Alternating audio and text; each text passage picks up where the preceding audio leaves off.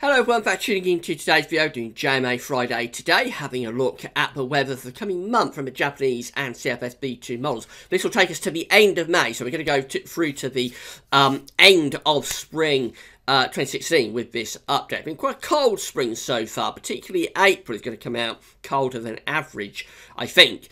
So it will be determined by May whether this season ends up colder than average, warmer than average, or around the seasonal average. It will depend what happens in the coming months. So I'll have a look and see what the CFS and JMA models are predicting for May in a second.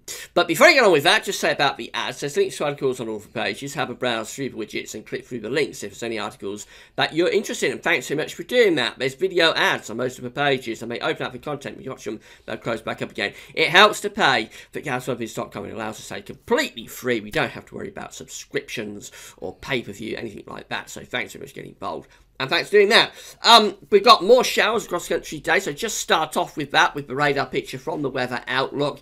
A more general area of rain across eastern Scotland and north-east England. Some of this is producing snow. There's a covering of snow across parts of south-east of Scotland at the moment. Then we've got these bands of heavy wintry showers with a mix of rain, hail, thunder, sleet, snow, lightning, you name it, it's going on in these showers, and they're moving southwards into central and particularly eastern parts of England through the course of this afternoon. Some very vibrant colours in there, indicating some really quite torrential rain. Again, lightning, thunder, hail will all be going on. Maybe some sleet or snow over higher ground as well. So it's a proper cold, wintry and unseasonably nasty day, really, for the very end of April.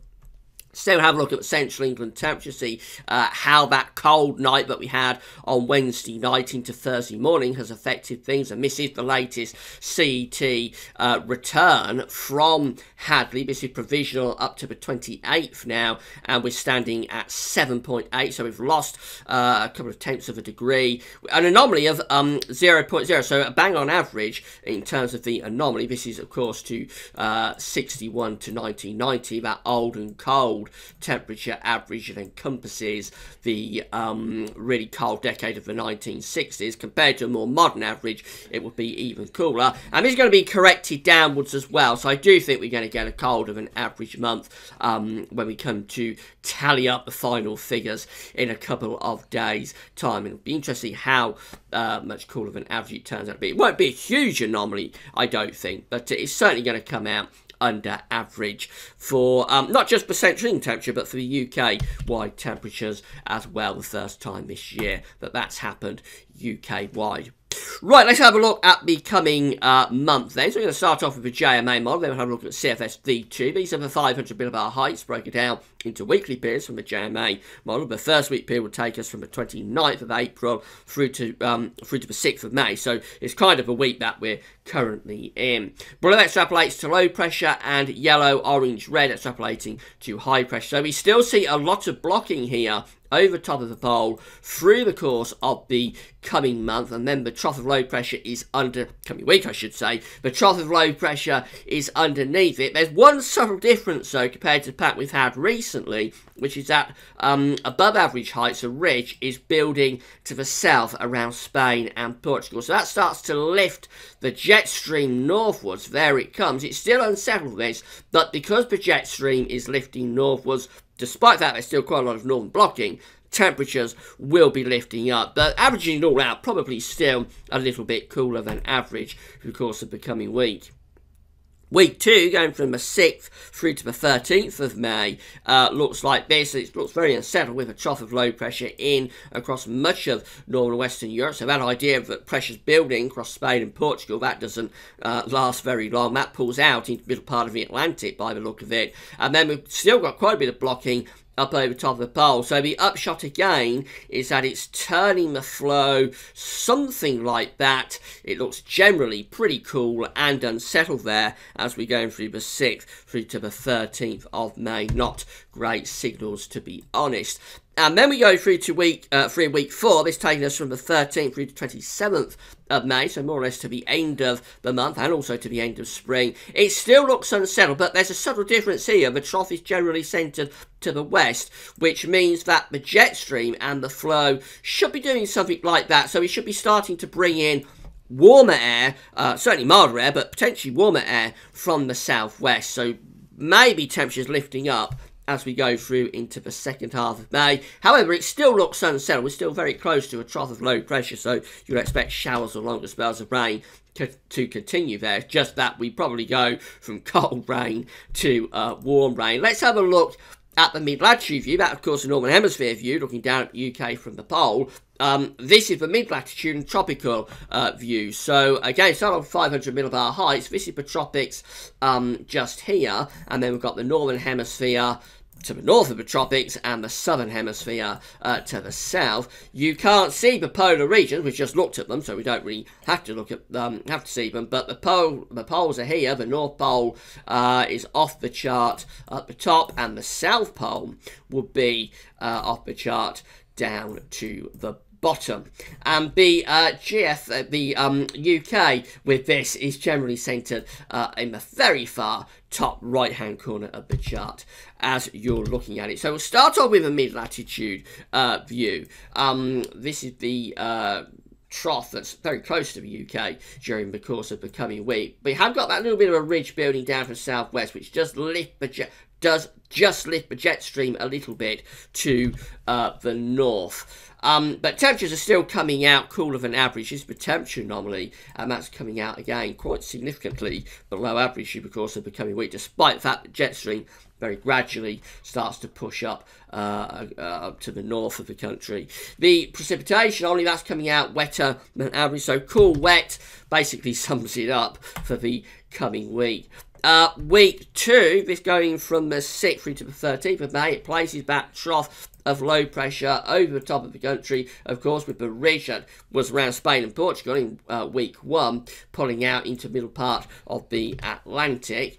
It means that the temperature anomalies for week 2, again, coming out cooler than average, nothing exciting going on there. And it also looks wetter than average again, above average rainfall there, going up to the middle part of May. And then finally, week 3 and week 4, finally for the JMA model, that places the trough low pressure still around the UK, but centred slightly to the west, which means we should have a little bit more of a westerly or southwesterly influence. So you expect temperature anomalies to be lifting up, and they are. We do go closer to average, maybe even hinting at being a little bit above average there in the second half of May. So definitely a signs of an improvement in the temperatures as we get through second half of the month. The precipitation, though, that still remains above average, so quite a wet May coming up, if this is to be believed, with all weeks throughout the month coming out with wetter than average anomalies. So there is a recovery in temperatures taking place in the second half of the month, but it does look a very unsettled month. Let's have a look at CFSB2 then, see how that is stacking up. We'll start off with the 500 millibar height anomalies. Again, broke down to week periods. The first week period taking us from the 29th of April through to 5th of May. Trough of low pressure close to the UK. Ridge building down to the southwest, and then got all of this blocking up to the north. So a perfect agreement here between the JMA and CFS for the coming month, for the coming week, I should say. Very good agreement there, blocking to the north, trough of low pressure underneath it, but the difference again is that the ridge is building around Spain and Portugal, which does lift the jet stream a little bit, but it still looks generally quite cool and unsettled for the coming week.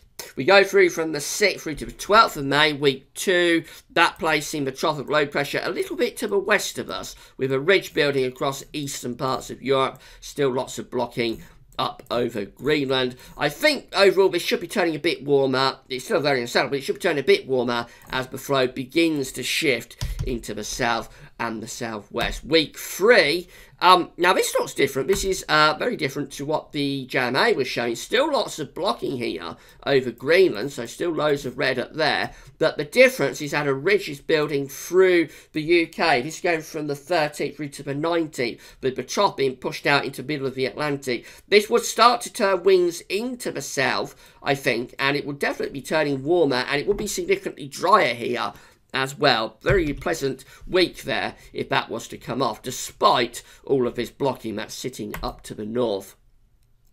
And then finally, week 4, going from the 20th through to the 26th of May, it turns more unsettled again. That trough of low pressure deepens out in the Atlantic. The ridge starts to get squeezed down to the south, and the jet stream's returning through the UK rather like that. So after a drier, potentially warmer period there through the middle part of May, looks like the end of the month turns cooler and more unsettled once again. Let's have a look at the temperature anomalies then. This is week 1, going from the 29th of April through to the 5th of May, coming out significantly colder than average. Week 2, however, the 6th through to the 12th of May, does show temperature anomalies becoming a bit warmer, so generally going a bit above average for England and Wales, a bit colder than average for Scotland and Northern Ireland. Week 3, again, generally looks a bit warmer than average. That looks a very pleasant week there, but CFS is predicting from the 13th to the 19th. That could be a real taste of spring weather. It's been a long time coming, of course. So round week 3, middle part of May, it might turn significantly drier and warmer through that period. However, as we go through to the end of May, it all goes a bit wrong, and the temperature anomalies are going cooler than average again as the jet stream returns to the country. Precipitation anomalies finally, so week 1 looking like this, generally a bit wetter than average through the course of the coming week. Week 2 also looking wetter than average, so despite the temperatures lifting up in week 2, 6th through to 12th of May, that does look significantly wetter than average. Week 3 turns a bit drier than average to the south, near normal elsewhere. I think that will be drier than average across the whole country. I think that looks like quite a nice week there through the middle part of May. And then it's a weak signal, but week 4, from the 20th through to 26th of May, probably hints at going a bit wetter than average again as the temperatures cool and the jet stream returns. So there is one pretty nice week in there with the CFS. We don't really see it on the JMA, however, but the CFS does have one fairly nice week there around the middle part of May. Turns drier and warmer for a time, doesn't last all that long. The jet stream returns with the low pressure towards the end of the month, but just for a time, around the middle part of May, we get a warmer and drier interlude. But overall, it does look like quite a changeable month coming up, and probably when you average it all out, I would suspect temperatures not all that far from the average. But remember, the JMA is more unsettled, significantly so, with all weeks coming out wetter than average, and it's also colder as well. So it doesn't look like a great May by any means, doesn't look like a classic month, but probably an improvement on what we've had in April. So that's it for JMA Friday for this week. We'll do it again next week. Of course, tomorrow it's a weekend forecast. Come back for that. And if you get any of those heavy wintry showers today, remember you can send your pictures. You can tweet them to me at Gavin Partridge on Twitter. You can also email them to me at gavsweathers@gmail.com. And I'm more than happy to feature them in the videos. Right, that's all for now, and thanks for watching.